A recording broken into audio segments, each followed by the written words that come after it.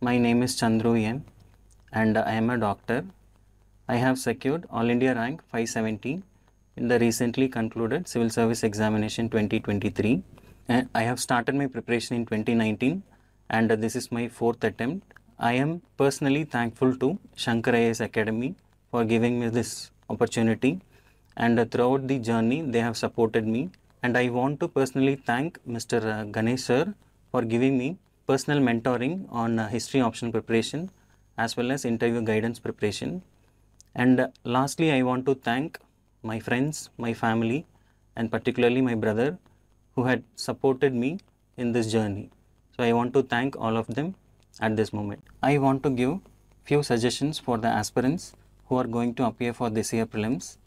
We know 2023 prelims was a watershed moment in overall UPSC prelims journey. So in this year also we can expect the same pattern.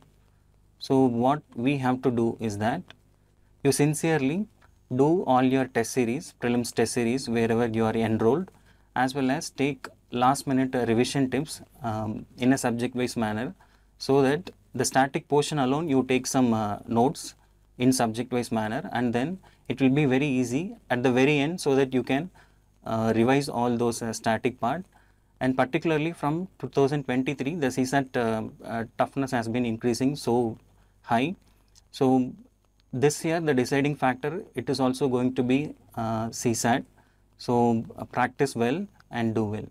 All the best. Thank you.